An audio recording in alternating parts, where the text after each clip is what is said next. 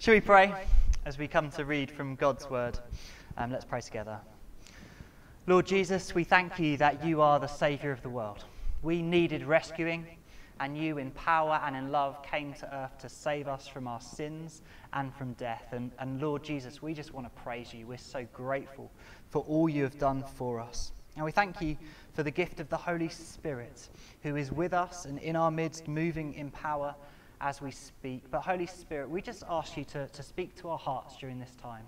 May words on a page not just be words on a page, but be words that, as Chris has prayed, impact our hearts, impact our minds, speak to us, change us, make us more Christ-like. Reveal the truth of the Christmas message to us this morning, we pray. Come, Holy Spirit, have your will, have your way, and do your will amongst us, we pray. In Jesus' name, amen. Why do Christians celebrate Christmas? Why is it such an important time of year? Behind the lights and the presents and the food, what is it that is really, really important about Christmas to Christians, believers in Jesus Christ? Well, to answer that question, Luke introduces us to a couple called Zechariah and Elizabeth in Luke chapter 1. And Zechariah and Elizabeth are an old couple.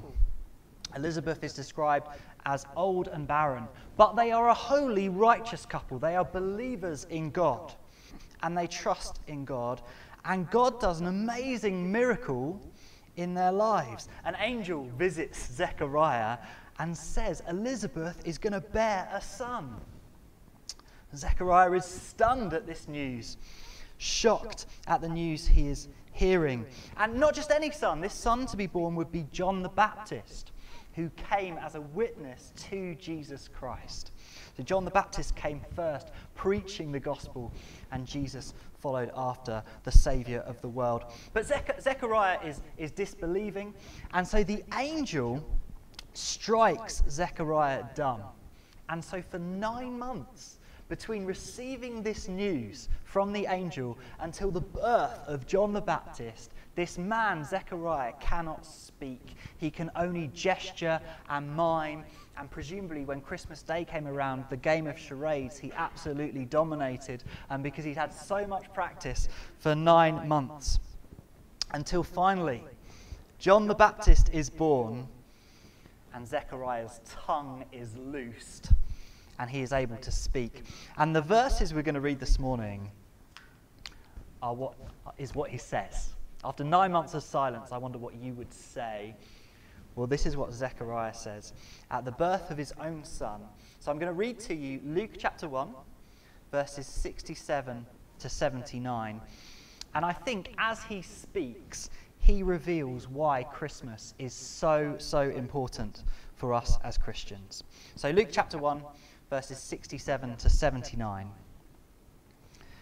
And his father, John the Baptist's father, Zechariah, was filled with the Holy Spirit and prophesied, saying, "Blessed be the Lord God of Israel, for he has visited and redeemed his people and raised up a horn of salvation for us in the house of his servant David, as he spoke by the mouth of his holy prophets from of old, that we should be saved from our enemies and from the hand of all who hate us, to show the mercy promised to our fathers, and to remember his holy covenant, the oath that he swore to our father Abraham, to grant us that we, being delivered from the hand of our enemies, might serve him without fear, in holiness and righteousness before him all our days.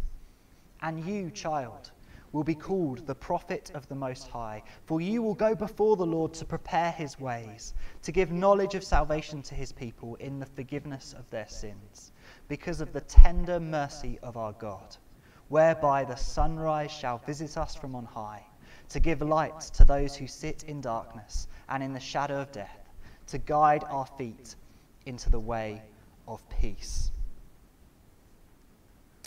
These verses encapsulate the true wonder of Christmas. We've been doing our sermon series called The Songs of Advent, and last week we looked at Mary's song, and this week we look at Zechariah's song, his prophetic word.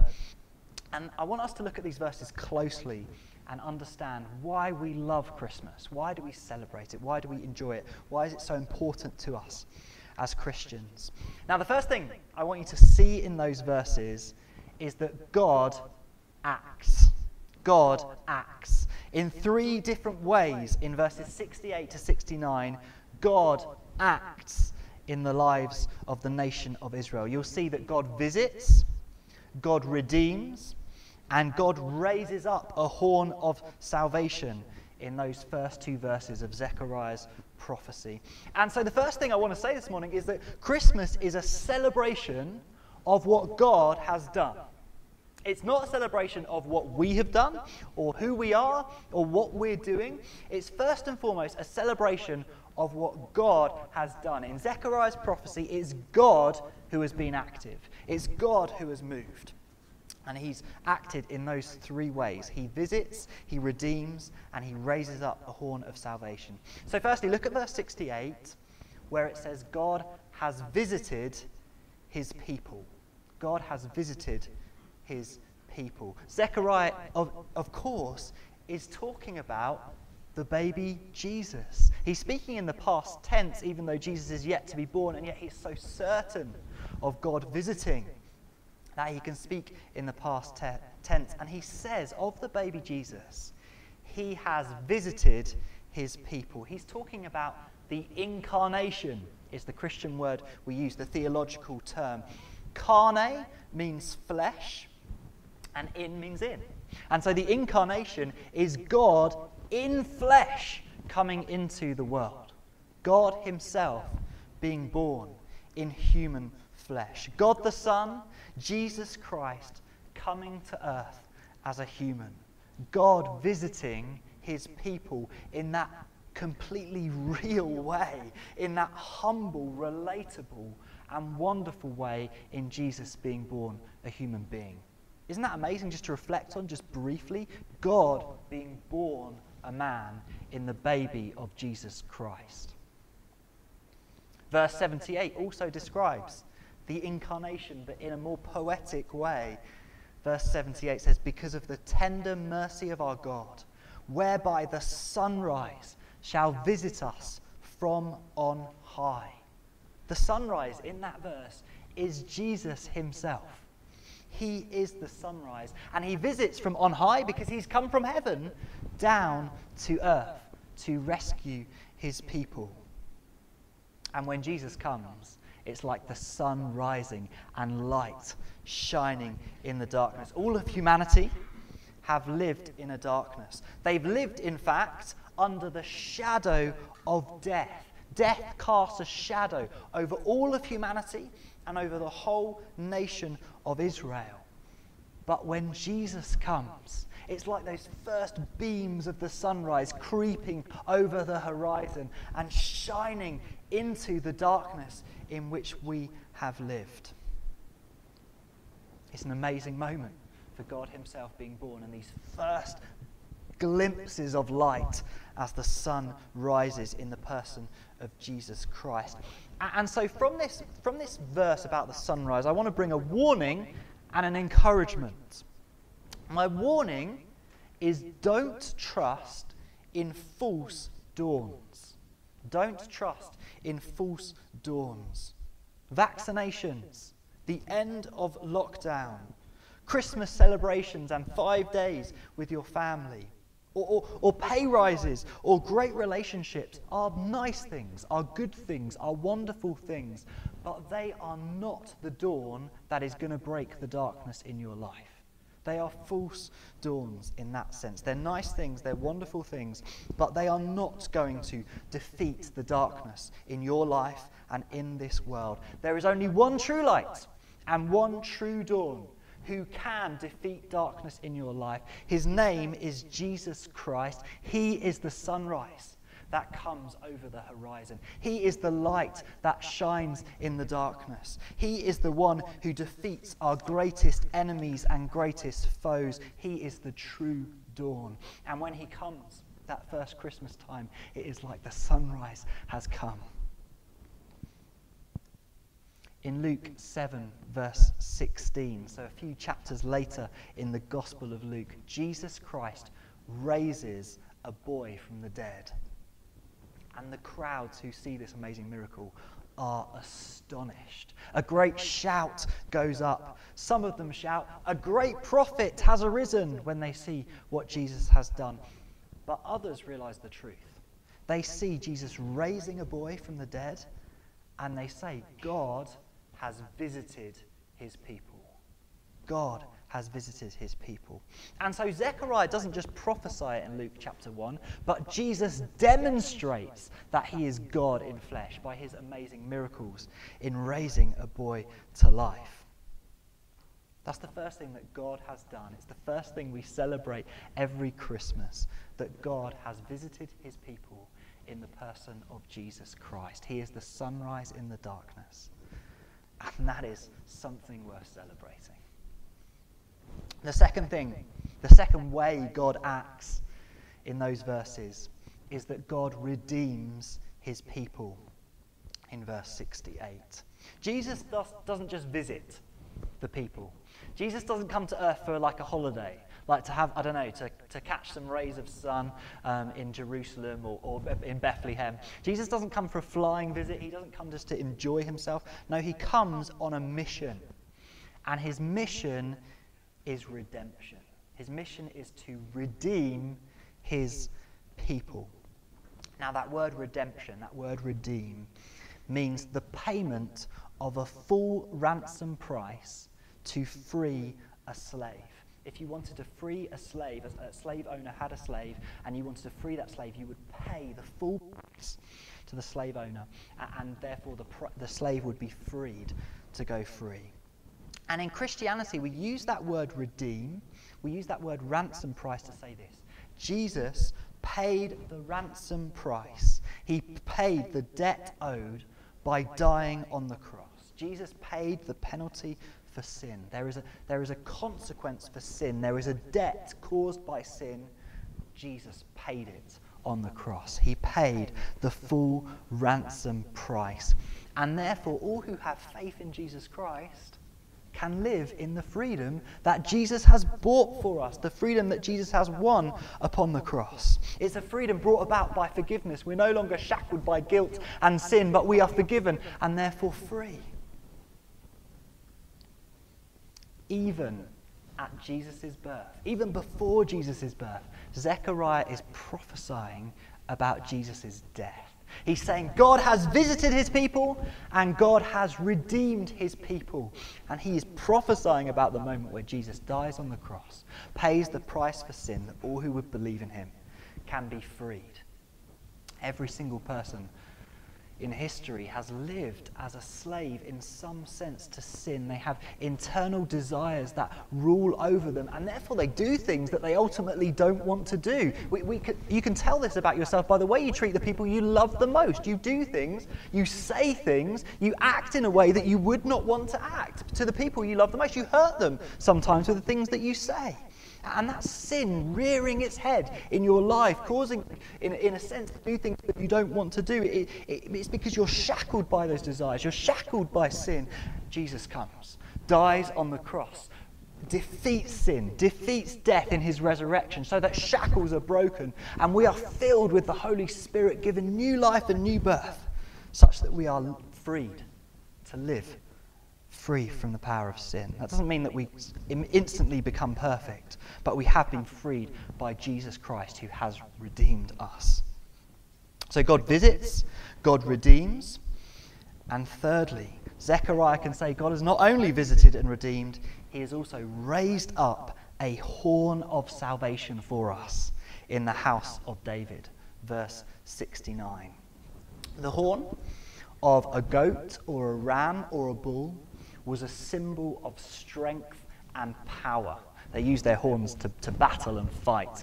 I don't think I've ever seen that on any of nature documentaries, but maybe you have. You've seen rams kind of butting heads against each other with their horns. So the horns are a Hebraic Jewish symbol of strength and power. And so what Zechariah is saying is, in Jesus, the power, the strength of salvation has come. He is the horn of salvation that God has raised up. Do you want to know how to be saved? Do you want to know where the power for salvation comes from? It's in and through Jesus Christ, God who has visited and redeemed his people. This is a fundamental Christian belief. You do not earn your own salvation by your own strength or power. It's not your strength. It's not your power that is going to save you. Other religions say things like this. You need to live better to be saved. You need to do good things in order to be saved. But you can resolve to be good. And in your resolution to be good, you can rescue yourself. You have strength enough. You have power enough. Christianity doesn't say that. Christianity doesn't say that. Christianity says, you're weak and you've done things wrong. You're a sinner. You need a saviour. You need someone else to come with the strength and power for salvation in order to rescue you. That's the start of the Christian message, is we need a saviour. And then this is the good news. This is the gospel we believe. God has raised up a horn of salvation in Jesus. God has raised up the power to be saved in Christ. The sunrise has risen in the darkness. The horn of salvation has come. God visits his people. God redeems his people. God saves his people. That is why Christians celebrate Christmas. It's all about what God has done. And so I say to you, if you're a Christian this morning, may there be joy in your heart. We've sung about joy this morning, haven't we? May there be joy in your heart that God visited, that God redeemed, and that God saves. And if you're not a Christian, as we prayed earlier, we pray that God would give you that joy, that you would understand and receive the gift of Jesus Christ, God visiting, redeeming, and saving his people. So there's 3 actions in Zechariah's prophecy. There's also 2 purposes, 3 actions from God, and then 2 purposes, reasons why God has acted in this way. And the first purpose revealed in Zechariah's prophecy is that God has acted this way to fulfill his promises. God visits, God redeems, God raises up a horn of salvation because he promised that he would. Look at verse 70. As he spoke by the mouth of his holy prophets from of old. Or look at verse 72. To show the mercy promised to our fathers and to remember his holy covenant, the oath that he swore to our father Abraham. Jesus' birth isn't just an isolated moment of history. It's a moment that has been anticipated and expected for generations and generations in the nation of Israel. The Jewish people have been looking for a Messiah to come, a Saviour to come. It's a moment that has been promised and foretold over and over again in the Old Testament. It's one of the primary reasons I'm a Christian, actually, is because I read the Old Testament and I say, this is amazing. These are texts that's written hundreds of years before Jesus was even born, and yet they foretell of Jesus Christ, of his life and his death and his resurrection. This is another biblical principle we can draw out from Zechariah's prophecy. The Lord reveals his plans by speaking beforehand. I haven't noted down the reference, actually, but I think it's a verse from the book of Amos that says God speaks to his prophets before he moves and acts. This is how God has acted in history. He communicates with his children. He speaks to prophets who speak on behalf of God and say, this is how God is going to act. This is what God is going to do. We know this personally as a church, actually. We had lots of prophetic words about who we would be as a church and what God would do through us. And at the time, those words sounded silly. There was 9 adults who planted this church thinking, how are we going to establish a church? This is madness to start a church with 9 adults. And I remember some of those Sundays preaching to so few people thinking, wow, is this church? Or is this me just having just having fun in front of a few mates? So we had all these prophetic words. God spoke to us. And God is fulfilling those prophetic words in our midst as we grow, as we see people's lives impact. This is how God chooses to act. He speaks to his children. He speaks to his people, and then he moves in power. There's a second principle we can draw from this as well. which is deeply, deeply encouraging to me. God's promises never fail. That which he has spoken hundreds, thousands of years before comes to pass. God's promises, God's words never fail. We love the promises of God because he always delivers. That's why we love the Bible, and we love God's word, and we read God's word, and we take our time and we seek to understand it, because in this book is contained the glorious and wonderful promises of God. And they're not just words. They are things that will come to pass or have already come to pass. When God speaks, his promises never fail. I just want to meditate on one promise. There are so many promises in the Bible, but one that I'm thinking of and links to this passage is in John 8 verse 12. Jesus says this, "I am the light of the world. Whoever follows me will not walk in darkness, but will have the light of life." That's a promise from Jesus Christ. That's a promise from God that will not fail. If you follow Jesus, if you trust in him, you will not walk in darkness, but you will have the light of life. Isn't that something that we all want? More light, more life in our life. Let's believe that promise from Jesus Christ, that if we follow him, we have it already. So that's God's first purpose. God has acted in this way because he promised that he would. And he promised to never fail. He always delivers on the words he says. Now, the second purpose revealed by Zechariah's prophecy is the second purpose. The second reason God acts in this way is that we should be saved. Look at verse 71. Zechariah says that we should be saved from our enemies and from the hand of all who hate us. And then in verse 74, Zechariah says that we, being delivered from the hand of our enemies. He goes on to say, so he says we're saved from the hand of our enemies in verse 74, and he says we're saved into serving God without fear in holiness and righteousness before him all our days. And so the reason God has acted in history is in order that he might save his people, in order that he might save his children, in order that he might save all who trust in Jesus. Every single Christian, God has moved this way in order to save them. Now the question is, who are the enemies that Zechariah is speaking about in this prophecy? It's possible that he was thinking about Rome and King Herod and the political rulers and leaders who had invaded and conquered Israel. And so he's thinking about Israel being politically freed from their enemies. But look carefully at verse 77. In verse 77, Zechariah is speaking to his son, John the Baptist.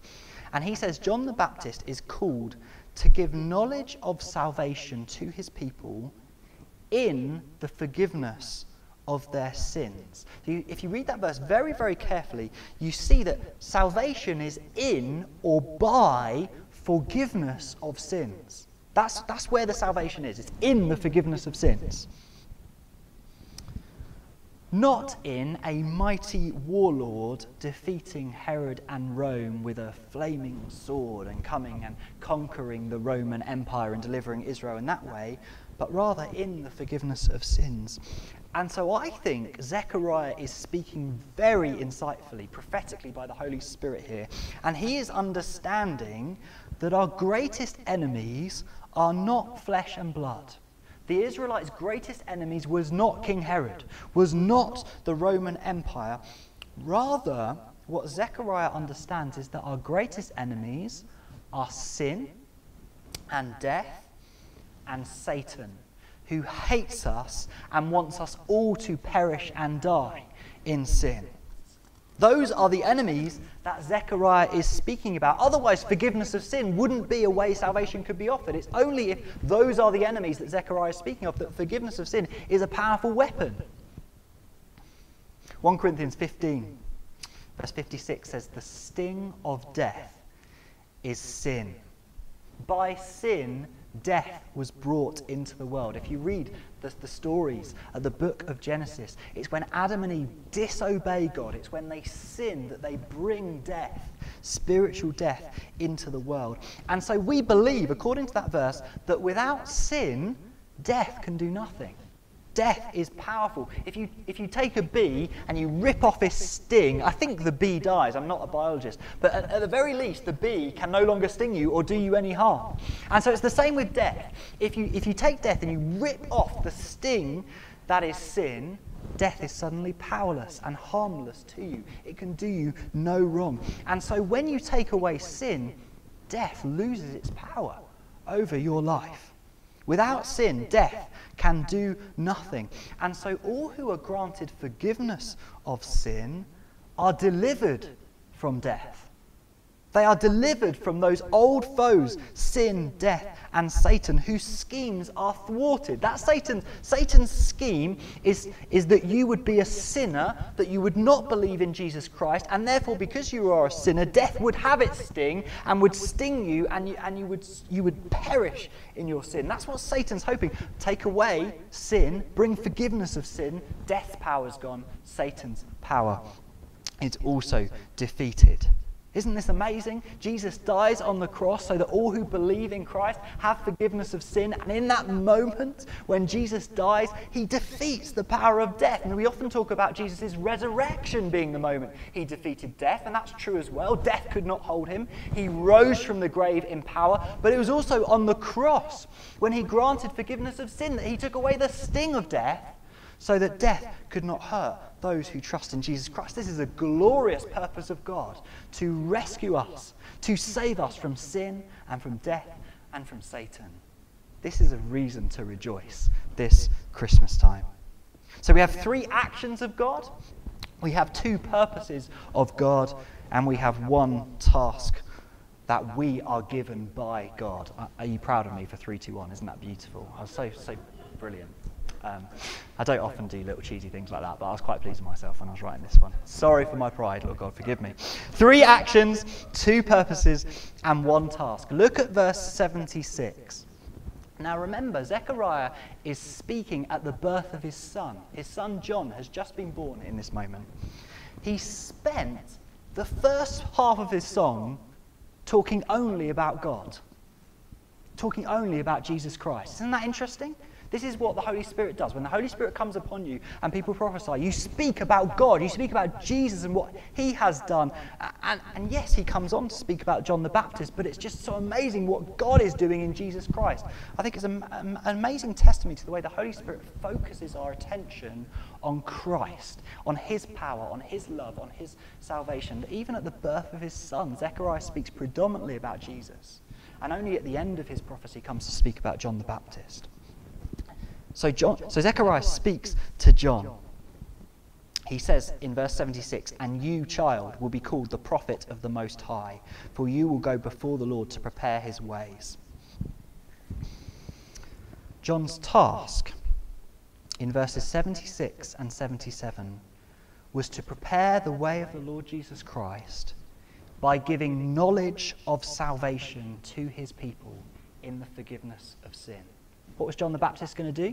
He was going to go into the wilderness. He was going to baptize people. And as he was baptizing people, he's preaching this message of salvation. One who is coming after me, Jesus Christ, is able to bring forgiveness of sin. He's able to baptize you in the Holy Spirit. And this symbolic moment where I dunk you in the water and then raise you back up is a washing away of your sin. It's a message of forgiveness that John the Baptist was preaching. Repent, for the kingdom of God is at hand, he was declaring. That was John's mission. That was the task that was given to John the Baptist by God and by his father Zechariah in this prophecy.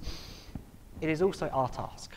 It is also our task to teach people about the salvation on offer in Jesus Christ. To tell people there is forgiveness of sin that can bring light in their darkness, can bring forgiveness, can bring a freedom from guilt, a freedom from shame, can bring people away from death into eternal life. That's our task. That's the task that we are given, to teach people about salvation. Now, I want to say this. I am not the minister of this church. You are. The whole church are ministers according to the Bible. In Ephesians 4, verses 11 and 12, it says that Jesus gave leaders to the church in order to equip the saints for works of ministry. The saint, that's you guys. That's the Christian. If you're a Christian, you are a saint, and so you are to be equipped for works of ministry. You are a minister if you're a saint. If you're a Christian, you're a saint, and if you're a saint, you're a minister. And so when I say our task is to give knowledge of salvation, what I'm not hoping for is that we would all just sit and listen to someone preach every Sunday and we go, well, the preacher is bringing knowledge of salvation, so our task is done. That is not what I'm talking about. What I'm talking about is us going out into the world, building relationships with people, loving people, showing the love of Christ, showing the light of Christ, and then ministering to people by giving knowledge of salvation.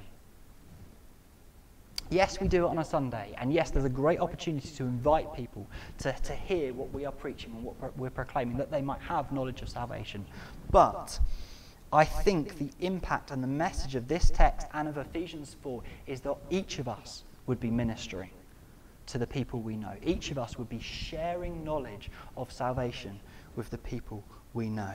Sunday morning should not be the primary place of proclamation. It should be a place of equipping in which we are equipped to proclaim, to give knowledge of salvation outside these walls. And so I'm going to ask you a negative question, and then I'm going to phrase the question more positively. My negative question is, when was the last time you gave knowledge of salvation to somebody else? When was the last time? That's a convicting question. That's a challenging question. It's difficult to be evangelists. We need to be bold as Christians. We need to have faith and great love. So I appreciate that is a challenging question. But if it's a long time ago, then I believe the Holy Spirit's speaking to you through this text and challenging you. Now let me phrase the question more positively. Who can you teach about salvation today or this week? Who are you going to speak to? Who have you got a close relationship with? Who do you love and really want to see believe in Jesus Christ? Whom can you teach knowledge of salvation to in the week ahead? Even today, this afternoon, I would encourage you not to just let this sermon just be something that you listen to, but rather something that you try and put into practice by teaching knowledge of salvation, just like John the Baptist did. I mean, not just like John the Baptist did, because he went out into the wilderness and he wore camel hair and so on and so forth. I'm not expecting us to do that and eat locusts. But just as John the Baptist was sharing knowledge of salvation, we too are ministers. How can we share knowledge of salvation with those around you? Let's look back on our failure to fulfill this task and ask God for forgiveness. He's the God of tender mercy, according to Zechariah in this prophecy. He forgives us. Now let's look forward to how we can accept and live out this task given to us. Can we share the video of this service when it's uploaded later on today? That's an easy way of fulfilling this task. That's an easy thing we can do. Can we pick up the phone and ring someone and share with them knowledge of salvation? Can we write them an email? Can we write them a Facebook message? There's plenty of ways we can contact people and share the good news of Jesus Christ. And this is the task that God has given to us. I'm not satisfied with the people whom we love who are at home watching and the people in this room. I'm not satisfied because there are thousands of people in this town who do not know Jesus, who do not know forgiveness of sins, who are living in the chains of sin, who need to be freed into the glorious joy which we have as Christians. And so I want this room to be packed, and for us to have huge social distancing issues in a sense. I want this room to be packed of people who are longing to meet with Jesus Christ because they have understood the gospel, the good news that we believe as Christians, that there is forgiveness for all who trust in Jesus. And in my experience, people respect authenticity and genuine concern. I appreciate that for some of you this is hard, but I've had conversations that go a bit like this, and generally the responses I've got have not necessarily been, yes, I want to believe in Christ immediately, but they have been respectful responses, and people have listened to me. So I've had conversations where I've either written this down or I've said something like this to someone. Hey mate, I know you aren't a Christian, and you might not agree with what I believe, but it's my duty. In fact, it's more than my duty. It's my way of sharing that I have concern for you, that I care for you as my friend, to tell you about the salvation on offer in Christianity, to tell you the good news of Jesus Christ. I've used something very similar to that in conversations with people, and people will listen to. If you pick up the phone and say, hey, I want to tell you something that's really important to me. I know you might not agree with it, but will you just listen to me because I care about you, and so I have to share this because I care about you. They will listen. I think they will listen. Might be one or two people who slam down the phone and say, leave me alone, got no interest. But I think in general, if you've built up a relationship, if you love someone and they are a friend to you or a family member to you, they will listen. Now, I have it easy. I planted a church, and that opens up all kinds of doors of opportunity to share the gospel. So I'm saying in some ways I have it easy because they go, what do you do? I'm a church pastor. Oh, that's interesting. And suddenly there's a topic's been opened up in which I can say something about Jesus. You guys have it harder. I appreciate that. You do amazing jobs. You honour and serve the Lord in your secular jobs. So it's going to take real faith for you to live this out. It's going to take real love for your fellow man for you to live this out. I'm not saying it's easy, but I believe with the Holy Spirit within us, prompting us and guiding us, and with a boldness and faith in God, we can step out and begin, maybe for the first time, or maybe once again, maybe it's something that we've stopped doing that we used to do, or maybe it's something that we've always been good at, but we need to grow in it and get even better at it. I want to see a church of people who boldly and lovingly are speaking the knowledge of salvation into the lives of the people around you. Christmas is an opportunity that we should not miss. Nearly everyone is interested in Christmas. And that's kind of a door that you can open into sharing the gospel. And I think if we do it genuinely and in a heartfelt way, we're going to see people listen. And once people have listened and you've spoken it, you've done your bit. You've done your bit. God will do the rest. It's God who saves people. It's the power of the Holy Spirit that transforms lives. It's not your job. So if you've done your bit, if you've said something about the goodness of Christ, if you said something about the gospel, the good news of Jesus Christ, you're done. All you need to do is pray and hope that that seed would grow into the fruit of faith in that person's life. And so I do think that this is a sermon of conviction and challenge. I also think it's a sermon of joy. 3 actions of God in Zechariah's prophecy. He has visited his people in the person of Christ. He has redeemed his people in the person of Christ. He has raised up a horn of salvation in Christ to rescue us. He has 2 purposes: to fulfill his promises never fail, and to rescue us from our enemies into a life of serving God without fear, in holiness and righteousness, in order that we might take up this task to prepare the way of Jesus by giving knowledge of salvation to our friends and family members who do not know him. Let's pray together. I'm going to pray for us. Lord God, we thank you so much for Christmas. We thank you for the actions that you, God, have taken. You have visited us in Jesus Christ. It's amazing to reflect on God being born in human flesh in Jesus Christ. You have redeemed us through the cross. We have been rescued. All who trust in Christ have been rescued by Jesus' death upon the cross and resurrection from the dead. And you have raised up a horn of salvation, the power of salvation for us in Jesus. We are so grateful, and I pray this Christmas we would rejoice in those 3 amazing actions you have performed, Lord God. We thank you that your promises never fail, and we thank you that you acted in that way in order to save us from our old foes of sin and death, and into a life of serving you, the King of light and of life. Lord, I pray that you would give us a boldness now. You would give us a confidence in the power of the Holy Spirit and a confidence in the good news of Christ that is the power of salvation to those who believe it, that we might boldly proclaim and give knowledge to others of this amazing salvation we have received. I pray we would do it gently and wisely and lovingly, but we would not shrink back. I pray that every single person in Christchurch Fareham would know they are a minister. They have been empowered. They have been appointed. They have been called to evangelize and share the gospel.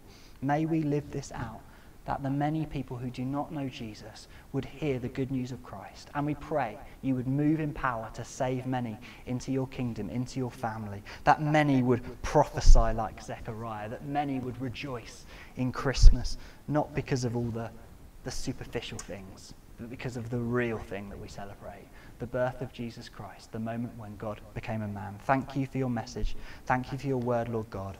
May we live for you. In Jesus' name.